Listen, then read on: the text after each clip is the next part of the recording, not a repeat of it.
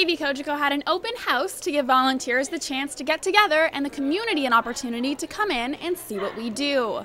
There's cameras everywhere and the kids got to try them and see how they work and everything, and the lights and the sets, and it's a fantastic experience. People could play around with the cameras and get a feel for what it's like to be part of our many sets for local community-produced television programs such as Ottawa Valley Connections with Cindy Mills and Denise Rochette and In Conversation with Jamie Bramberger, or Live Between Commercials. Community volunteers keep all of our programming going, so it's a great opportunity to not only get involved in the community, but learn new skills like camera operating, audio, directing, technical directing, or on-camera hosting. Amy talked to us about why it's important to volunteer. It makes you a part of what's going on, and it gives you an idea of what's actually happening in the community, and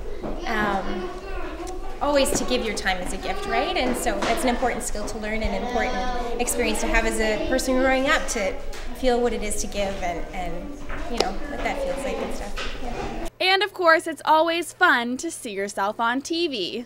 Was it fun today, guys? Yeah, it's been fun. If you'd like to volunteer with us, you can fire us a message on our Facebook page at TVCogeco Ottawa Valley. Megan Evans, TVCogeco News Pembroke. I'm getting you. You are?